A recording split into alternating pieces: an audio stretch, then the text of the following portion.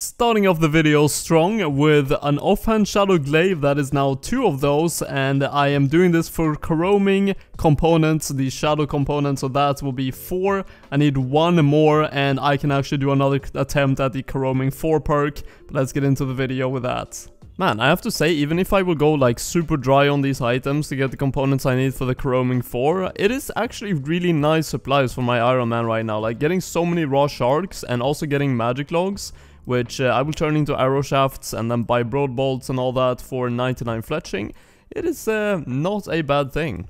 Not quite what I wanted, dormant anima core leggings. I think I have like 4 of those in the bank already, but it is a rare drop nonetheless. It's not really a good drop again, but Sliskian Essence, I guess I can make use of that sometime in the future. It is 800k. I don't think it gives any components to disassemble this, like 99% sure. Let's have a look though. I don't think it should give anything. Oh wait, shadow components? It does? There's no way, I have to look up actually, but it's only going to give 1 because you can't level that up. And again, a dormant anima core body. By the way, my KC right now is, if I can spell actually, my current KC right now is 143. Oh my god, I actually got a crest. The thing with this is that I think I have enough. How many essences do I actually have? Can I make this to the tier 85, disassemble it, and then you keep the crest? I'm not really sure how it works, but guess I can make 1 more chance at Corroming now at least. I definitely didn't have enough essences anyways to upgrade it to tier 85, but that is the tier 80 and the tier 85 weapon.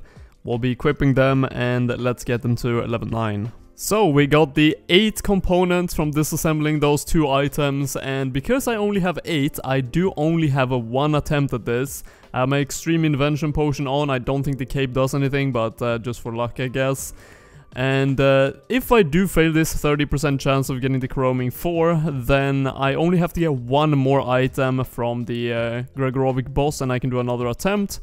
But let's hopefully get it on this one. Please no more Equilibrium 2 Ruthless 1. I would be very sad if that happened.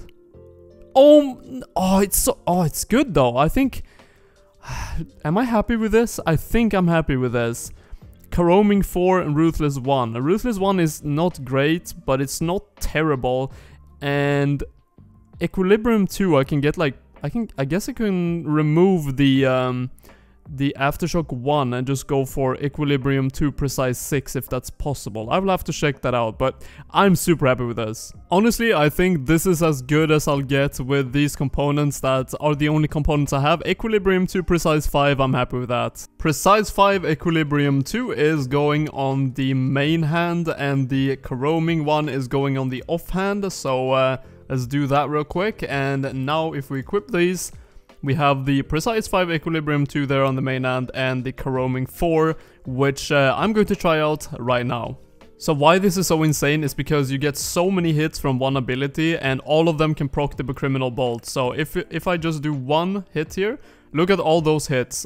All of those hits can proc the Criminal Bolts. Let me show you if I have Emerald Bolts, because they proc really often. If I use it on the dummy right there, look, 3 poison hits from just 1 single ability. And you just couldn't see all the other hits because the poison pretty much covered it up. But I'll use it again, look at this. 3 poison hits again, along with the normal hits. But if you're using like Ruby Criminal Bolts and you get multiple procs, each proc is 12,000 damage without any modifiers. So that is a lot of extra damage you can get from just 1 ability. Want to get some more money because I don't have much and I have to buy broad arrows every day for that 99 fletching. And look at that, 220 record kill on Glacier after my Greater Ricochet ability. It is so much damage. So unfortunate. I was on like 273% and I died. I got stuck in one of the beams and I actually was clicking out of them, but for some reason there was some small area that you can get stuck on.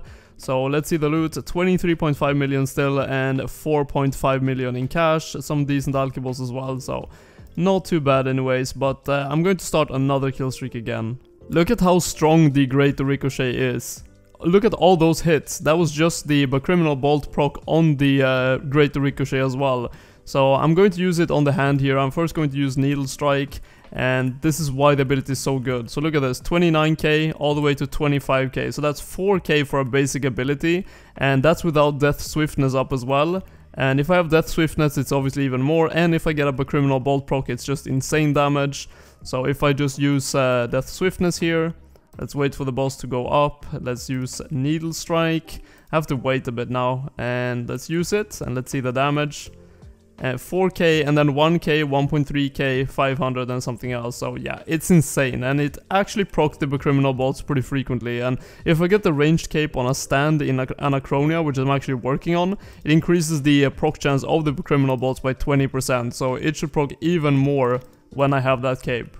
It wasn't really going so hot for me. I died on 200% again, and I actually got a decent amount of money still, because I got some salvages, and I'm up at 11.9 million now, and that should be enough. I don't really want to go back right now after dying twice. So the reason why is just because I'm buying these broad arrowheads, and I wanted to get some more money so I don't have to care about the money. It's like 9,000 broad arrowheads every day, so 500k roughly that I have to spend, and I think now, meanwhile just waiting for more days to go past, for my 99 fletching, I'm just going to do some agility or something. So I'm doing my weekly penguins, and I actually got a title, so let's see what it is for. 70, and I got the Spy Master title. I'm assuming that is for 70, kind of a weird number to have the milestone at, but yeah, Spy Master title achieved, and I'm at 44 points now. I only have 3 out of 10, so I should end at like 50 something, but I'm going to stack them up. I wanna save them for a big XP drop on agility. I said I was going to train agility, and you know how I'm going to do that? Well, I just completed all the Sears Village task diaries, and that is a lot of agility experience. And also, I can't believe I haven't got this before, but now I have the enhanced Excalibur for extra healing during boss fights. So let's reset the counter here. I've got all the items in my bag, and I can after this go and enchant the Excalibur. So let's just put all these lamps, only 1k for the first ones. I think the last ones are the only ones that really give a lot of experience. 10,000 for these ones, probably from the hard or medium. 25k, another one, 30k, gradually going up. And let's do 30k again, 100k so far, and 30k, how much is the last one here? Hopefully more than 30k. Oh, 30k. So 161,000 experience for the whole diary. Not the most experience from a diary, but of course the Excalibur is super good. Enhanced Excalibur has been achieved, and if I activate this, it is going to start healing me. Of course, I'm already at full HP, but every 5 minutes I get a nice heal. I do want to get the double search codex, and it costs 500 pages, and I have 105 already, and you get like 10 or maybe some more than that sometimes from the whole lap of Anachronia. And I think this should be one of the best methods to get 99 agility anyways, if you actually want to train it. So I'm just going to do this all the way until I have at least 500 pages, and we will see if I do more than that, but let's start at that at least. Look at the counter, 700,000 agility experience almost, and the pages I have right now, if I go here and search for codex, I have 336, but I'm actually just taking a break and did some dungeoneering, because I got the last dungeoneering fragments I need to be able to make the combined outfit, which has a lot of bonuses, which is going to be nice for my 99 dungeoneering grind. I will show you guys the bonuses in just a sec. So let's make the last piece right here, and now combine the boots, and got the achievements. And look at this, Dungeoneering 7% more experience boost, 7% reduced depletion on skilling nodes, ice walking boots, which by the way is on the ice boss room, you don't slide around anymore. 7% damage boost, increased chance for slave creature spawns, 1 puzzle room skip per party per floor. 7% discount on reward shops for prestiging, improved chance of not using lock melter, 3+ stat boost, sinkholes, 3 additional teleports a day, 10% extra experience from lamps. So many bonuses. This set is actually insane. And the crazy part is you can't bring gear into Demonheim, so how you actually get these bonuses is by just having them. You can actually just delete the set if you want to, but I want to keep it because it looks pretty good. But yeah. Every time I do a dungeon now, before I didn't have the full set, so it says here in the chat 5% experience from the smaller sets, but now it's going to be 7%. 55k agility shy of 1 million on the counter. Very nice progress on that in this video. And also I have enough pages now exactly for the double surge codex. Of course this is the untradeable version, which doesn't really matter for an Ironman because I'm going to be using it anyways. If you want to make the tradable one, which I think is worth, yeah, you can see 35 million right now. It is 750 pages. So if you want to make some money on a main account by doing agility, this is a pretty decent way of doing that. But let's make the double surge one. Let's read it real quick and unlock double surge. So now that we have that, let's go all the way here and try this out. Got 13 minutes before the system update, so let's just spam it twice.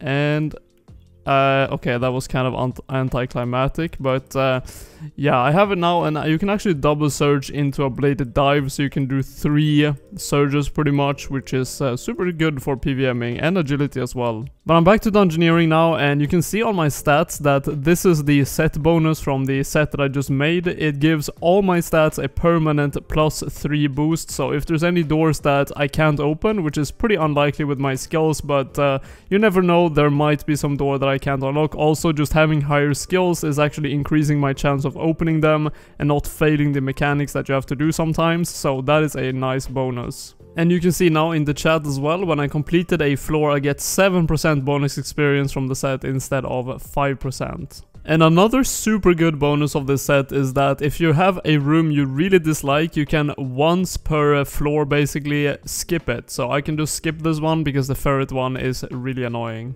Maybe this is going to sound a bit funny, but I'm actually doing some telos for dragon arrow tips because I am on my just trying to get 99 fletching grind, and waiting for broad arrows is not the most fun thing to do, and I thought, hey, dragon arrow tips can be dropped from telos.